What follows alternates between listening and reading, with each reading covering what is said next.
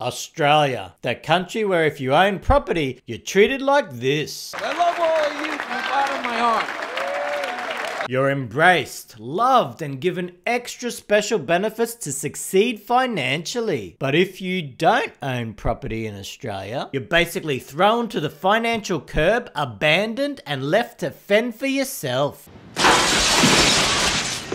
I'm Biko Konstantinos, and that's what we're going to talk about today. What do you call it when a Greek goes down the elevator? Condescending. And what do you call it when you don't have some independent analysis and commentary from an Aussie Greek who's slightly entertaining? I call that a tragedy. So please click that like button and subscribe if you haven't already. My goal is to keep you informed of the big stuff, and right now housing is some very big stuff that's affecting millions of lives. So how did we get to this terrible situation as a country where property owners are loved and supported and non-property owners are basically hated and pushed towards poverty? Well, prior to the 2000s, the culture around housing was more about having somewhere safe and secure to live and raise your family. And that's because housing was relatively cheap compared to income. It did rise in value, but those rises were closer linked to inflation and linked to increases in wages as well. So during the 70s, 80s, and 90s, housing didn't actually seem to get more unaffordable because their rises in value were modest, and that meant there wasn't such a rush to have to get into housing too early, because even if you waited a few years, buying a house didn't become more unaffordable. But everything changed in the early 2000s. House prices started rising in value way faster than wages, and Australians are a smart bunch, so it didn't take long for people to see this happening in the markets. So over time, as the gap between house prices and wages kept widening, the following insights started to become ingrained in Australian psyche. By owning your own home, you can grow a lot of wealth by doing nothing other than living in that home. Since so much wealth is created by doing absolutely nothing, why not buy more properties so we can leverage more of those gains and create wealth even faster? But if you don't own a home, the longer you leave it to buy, the more unaffordable homes become. So for young adults, it's pretty much priority number one to purchase their first home. And if it's not your own priority, everyone else will tell you that it has to be your priority. And that's because property ownership has worked so well for them, you'll be seen as crazy if you don't get in on it. You crazy! So after nearly 2.5 decades of these insights, it has become so ingrained in Australian culture that now we're a nation completely obsessed with property. And guess what? The entire country is also obsessed with supporting the housing market and supporting conditions where house prices keep rising astronomically. In other words, Australia loves property owners. And here's the reasons why. You get unbelievable tax concessions for owning property. Probably the biggest concession of all is that you pay no capital gains tax on your principal place of residence. Now, the logic behind this rule makes some sense because you don't want someone to have to pay massive capital gains just if they want to move homes. However, this is an extremely huge advantage that property owners have over non-property owners, because with property rising so fast, they're making all these tax-free capital gains, whereas someone who doesn't own a property makes zip. Nada, rien. You get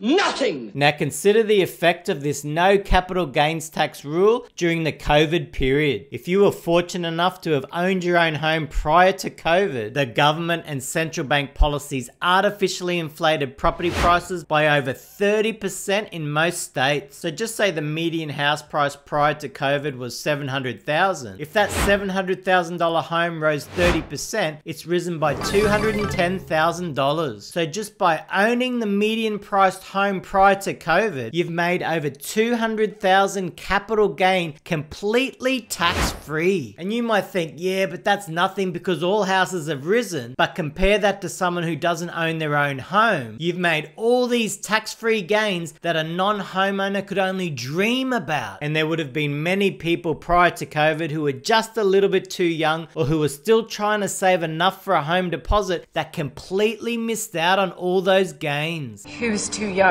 on top of no tax for your own home, property investors also get extremely generous tax concessions. And this is in the form of negative gearing and capital gains tax discount. So what negative gearing does is it allows property investors to buy more properties than they normally would, because they normally get a tax refund for any losses they've made on owning that investment. And like Albo said prior to getting into government, it supports investors to buy more and more properties. We're in danger of developing a society whereby some people are able to buy their 6th, 7th, 8th home, but people trying to get into the housing market to buy their first home simply aren't able to. And then with the capital gains tax discount, when they sell any of their investments, their tax payable is greatly reduced and becomes even less than the tax that you pay on your wages. Taxes have such a large impact on your take-home pay from your wages, but gains on property are extremely tax effective. So property owners are able to keep either all of their gains or more of their gains. Next, we've got government policies that ensure there's always massive demand for property, and this ensures that property prices keep rising. First, the government runs a high immigration policy, and since COVID, those levels have gone through the roof as the government has opened the immigration floodgates. Australia's population has now reached 27 million, and did you know that we've reached that level 30 years ahead of some previous predictions? So the government seems to love high immigration because it helps the overall economic GDP figures, but every person entering Australia needs a place to live, and when there's not enough houses being built for the surge in population, it increases demand for those properties, which inevitably sends house prices rising. Then we have foreign ownership of Australian property. You see, wealthy foreigners aren't stupid, and they know how fast property prices rise in Australia. So why wouldn't they park some of their money in Australian real estate and just let it rise in value over time, because they know that the property market is so supported in this country. And especially when places like China are seeing a real estate crisis, there's going to be even more incentive to take your money out of that market and put it somewhere that's almost guaranteed to rise. Forget the horses, our property is a sure bloody bet. We've got an entire banking system that's completely dependent on the property market staying strong, and this means that the banking system in Australia, which controls so much power, would never want to see house prices decline significantly. So they want to see ultra high house prices, and there's also many other vested interests that also want to see ultra high house prices, and that includes those industries like real estate, insurance, etc. But it also includes the government, who make massive revenue from things like stamp duty and land tax. And then we have Australian politicians. They own an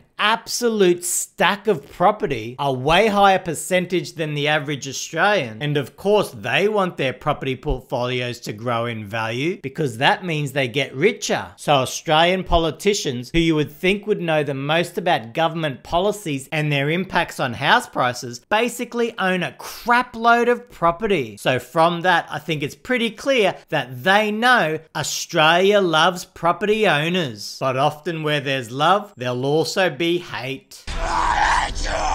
And very sadly for Australia, non-property owners seem to find themselves in that category, especially when it comes to financial opportunities. Instead of winning the financial lotto like property owners have, if you don't own a home, your financial circumstances seems to get worse and worse. So non-property owners generally pay the highest percentage of tax, because many of them are only getting income from their wages, which is taxed at a very high percentage. So they're unable to claim many tax concessions, which means a huge proportion of their income is taxed away. But then once they get their net income, they have to pay a huge chunk out of that to rent. And like we've seen how policies create ridiculous demand for housing, this causes house prices to rise, but it also means rents end up surging. Now, if rents rise faster than wages, like they definitely have over the last couple of years, it means that each year renters will pay a larger proportion of of their net income towards that rent, which means they're left with less and less disposable income to be able to invest some of it or try and save for a home deposit. And you hear all these comments from people who have made unbelievable gains from property saying that renters should just work harder and sacrifice more like they had to and all this sort of stuff, but they don't realize that each year it's getting harder and harder to buy your first home. But also each year it's getting easier and easier for property owners to buy an additional home. That's the bloody irony of it all. But even worse than non-homeowners going backwards financially, they now have to go through a prolonged housing crisis where they've got no security in having a place to live. And this is because we've got so much demand for housing that the rental vacancy levels are at all-time lows. And sadly, Australia's rental vacancy levels are some of the worst in the entire world. So many renters are only one rent rise or one eviction away from living on the streets. Consider the situation if you don't own a property and you reach retirement age. You might have to keep working until you pretty much die just so you can afford to pay your rent, or you might have to move in with 4 or 5 other retirees and live out your retirement in shared accommodation. So you've worked all your life, paid a crap load of taxes, of which billions are given to wealthy property owners so they can have tax concessions, and then as a reward for all your hard work, you get to live in poverty. Welcome to Australia, where if you don't own property, you're treated like absolute shit. I'm Biko Konstantinos.